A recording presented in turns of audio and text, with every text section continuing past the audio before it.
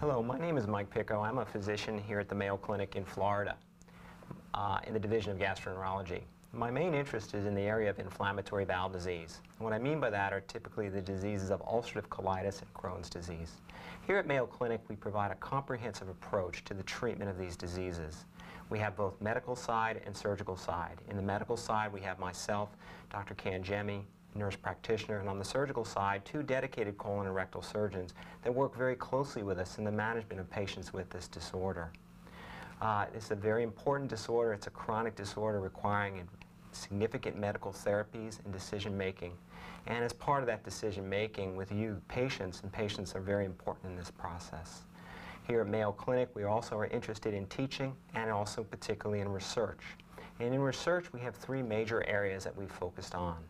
The first area is in the area of clinical trials. We're dedicated to providing cutting-edge therapies to our patients. And this is important and paramount in our taking care of patients in clinical care. We're also interested in natural history studies. What happens to patients with time with this chronic disease? And finally, what we're very interested in as well is looking at methods of earlier detection of cancer among patients with inflammatory bowel disease, particularly patients with ulcerative colitis. These patients with colitis with time, increase risk of colon cancer results. And because of that, we need to do what's called surveillance colonoscopy. In typical colonoscopy as it exists today, what happens a patient will get numerous biopsies to be taken throughout the colon, looking for the early warning signs of cancer. These early warning signs of cancer are called dysplasia, or disorganized tissue. Unfortunately, though, our detection abilities now, today, aren't very good.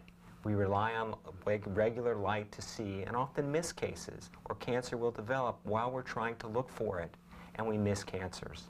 And this has led to an important research initiative here at Mayo Clinic. The current studies that we have in place, the major study, is a 3-site initiative. It's based here at Mayo Clinic in Florida, and involves a study where we actually will look at the colon in patients who have long-standing ulcerative colitis and attempt to stain the colon to enhance our ability to detect these lesions or these early cancerous findings.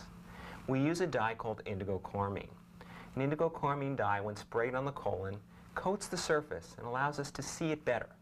And when seeing it better, we hope that will eventually increase our ability to detect precancerous lesions. On top of that, we also, once we find one of these lesions, can actually pass a microscope through the scope, the regular colonoscope, and look at them under very, very high magnification to begin to sort out what they would look like under the microscope or what the pathologist would see. This is a study we're actively recruiting for right now. We're very interested in patients who happen to have long-standing disease involving their colon with ulcerative colitis, who are coming for usual colonoscopy. As part of the study, we do a regular colonoscopy, just like you would have on the outside by a gastroenterologist looking at standard white light or regular colonoscopy. We next look at each segment with staining. And what we do is we spray the colon, as I mentioned, attempting to enhance our ability to see. And we're looking among the 3 Mayo Clinic sites, trying to determine whether this method is feasible and whether we can agree as physicians and endoscopists as to what we're seeing.